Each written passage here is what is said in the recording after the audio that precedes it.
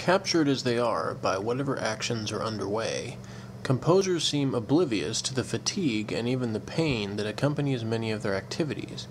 It is not that they are hardened to these difficulties as much as it is that absorbed and excited and wholly engaged by an action, they simply do not notice the difficulties.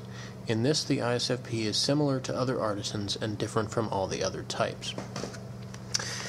And when I read that, the first thing I think about is how many times I have been involved in something like the stuff I was talking about earlier, music charts or radio stuff or chatting online, just any of these things that I could be doing well into the night. I suddenly look and see that it's 4 a.m. and I've been doing whatever it is, and sometimes I can go hours, and I haven't gone to the bathroom or drank any water or anything, and I'll suddenly realize, or eat anything, I'll suddenly realize I'm starving, I'm really, really thirsty, and I've needed to pee for 4 hours. And that's, what this is talking about. It was so hilarious when I read that the first time, because I was like, wow, of all the things that I had read about personalities or anything like that, that kind of categorize people or anything, I had never read something before that particular part that talked about that aspect.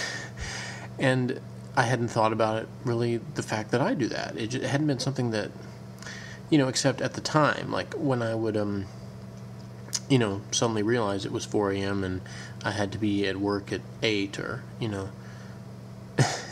or even if I didn't have to work, if I had to get my son up and get him to school or things like that.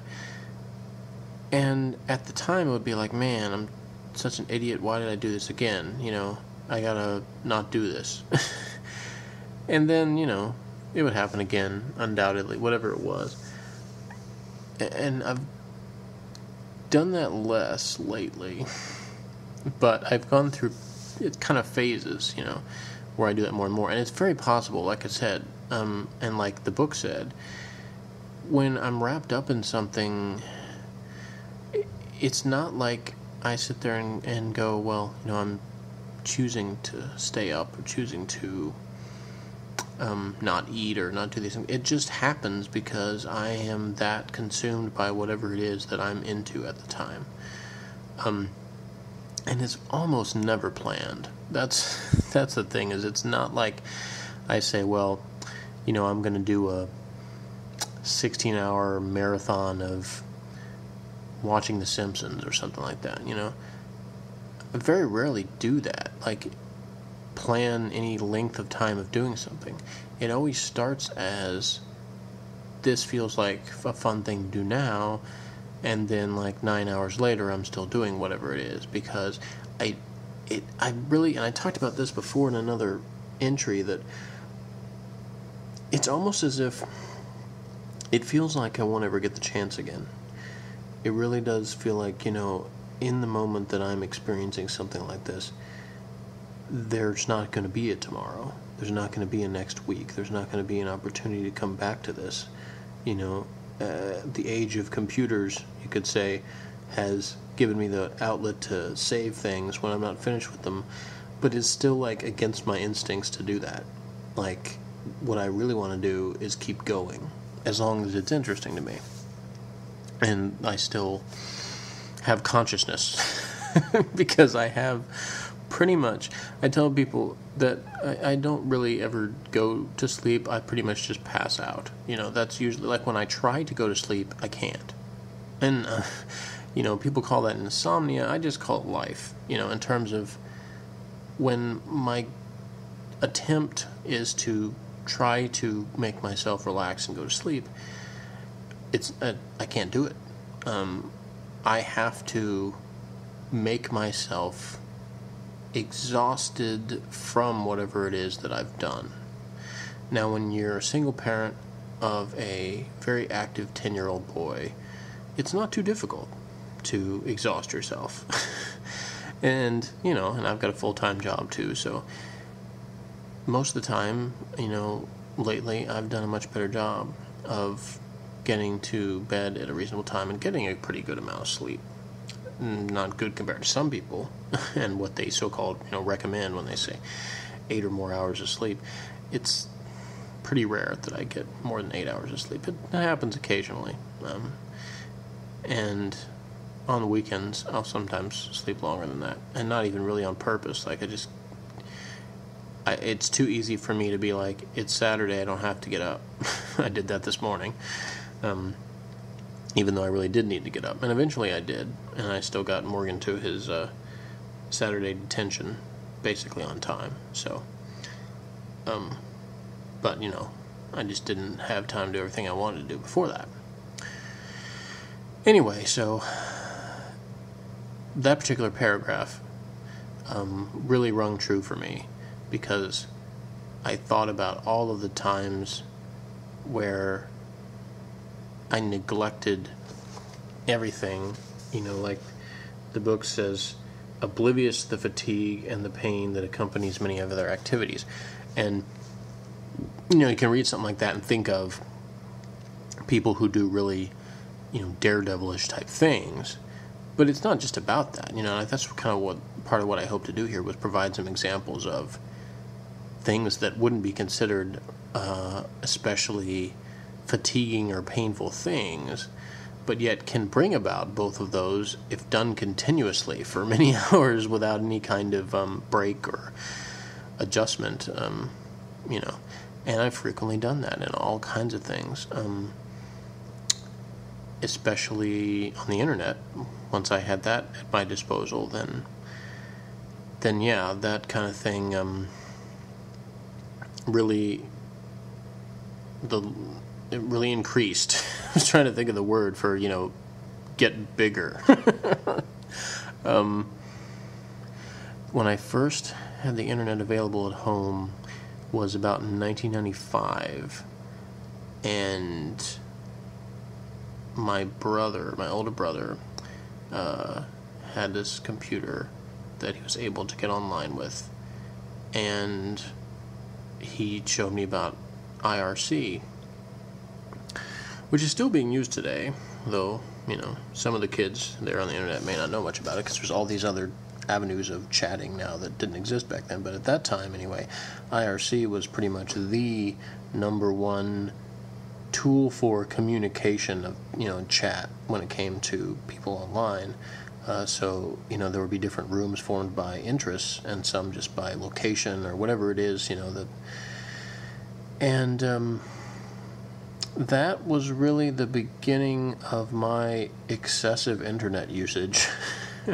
Was the days when I first got into IRC, and it was also another opportunity for me to do one thing that I love doing, which is character creation and role-playing.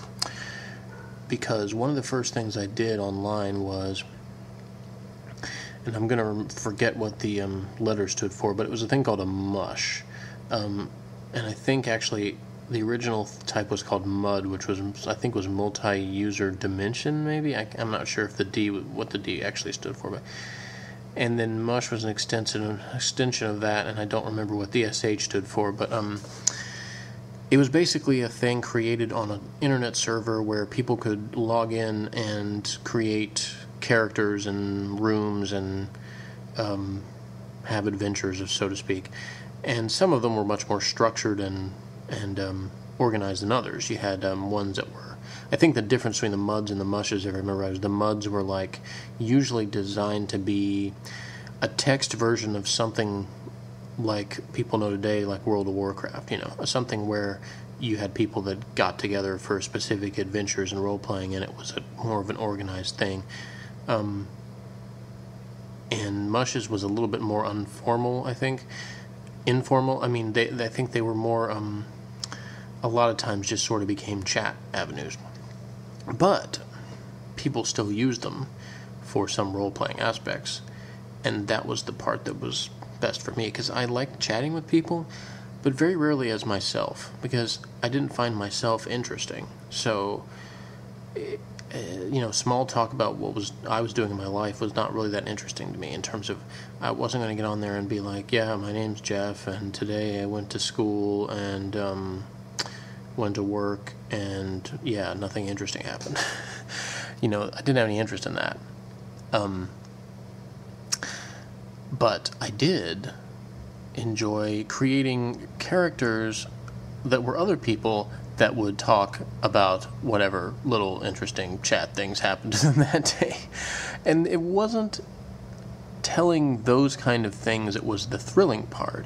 It was the interaction with other people as that character, and being able to react to what I was presented with, to improvise and come up with responses in the guise of the character I was portraying. And I didn't stop at the mush and things that were sort of organized to do role-playing. When I got a chance to go on IRC, that was a whole new avenue for this, because it was something where I could suddenly interact with a lot of people who really were being themselves and get some more genuine reactions to the things that I said in character. And yeah, it's real easy to say, well, some of them might have been doing the same thing and being characters, but that doesn't really matter. All that matters is that it was a thrill to me to get the opportunity to do that, and to just, it was an escape, I think, from my real life, but it wasn't like this, thing where I was in a fantasy world, like, I didn't have any grip on reality. I did, and it was just sort of like an alternate reality that existed, within the scope of my life. It was what was fun. The other stuff was like, well, I got to go to my job and get my paycheck, otherwise I can't eat. But what I really looked forward to was getting to have fun on the computer and interacting with people and role-playing and doing all that kind of stuff. And so I went through a period of time where that was probably my biggest interest. And again, that's just one more example. The stuff I did with music charts, there was a period of time where writing poetry and lyrics was a thing that any time I had spare time, I would, and good gracious, and you want to talk about time spent on stuff where you're not aware of what's going on, the fatigue and the pain and things like that. I had one poem that I started writing probably about 10 o'clock at night, I think, and finished like a few minutes after 2 a.m. Like, it literally took me 4 hours to write. And it was, I believe, 8 pages front and back. And, in that time, not once did I get up, get a drink of water, get anything to eat, go to the bathroom, do anything, because it was like everything I was doing, I was just writing exactly what was in my head and my heart. It was just spewing forth, going onto the page in pen form. Didn't realize that my hand was hurting until I was finished. Didn't realize that I was sweating, that I needed to go to the bathroom really badly. Like, didn't realize, it was probably like 80 degrees or something. The air conditioner wasn't working too well, or wasn't, cool enough. Stuff like that. Again, it didn't factor in, because what I was doing was something that was more intense than that. It fought off whatever that was. As I'm sitting here telling you this, I'm realizing that it's starting to be kind of hot in here. And not just me. I'm not just saying that because of my extremely sexy voice. It really feels physically hot. And it's probably because I'm, sitting so close to the computer screen. But exactly my point is that, when I'm saying all this stuff, like, I didn't really realize that until now, and it's probably been that way for several minutes. Also, I'm kind of leaning against the desk the computer's on, and my elbows are starting to hurt, and my finger that's holding the place in my book, and my leg, these things that for the last 14 minutes or so I've been ignoring, because the most important thing was to talk about this. So in doing so, I have just given another example as I'm speaking of this very thing that I've been talking about. So that's the funny part to me, the most funny part, is how self-fulfilling prophecy this entire thing is in terms of my own personality qualities and stuff, is that as I'm talking about them, some of them play out even in the fact that I'm talking about them. So, anyway, I said a lot about that one paragraph, but I kept thinking of other things to talk about, and probably will again in the future, but that's the end of that one for now.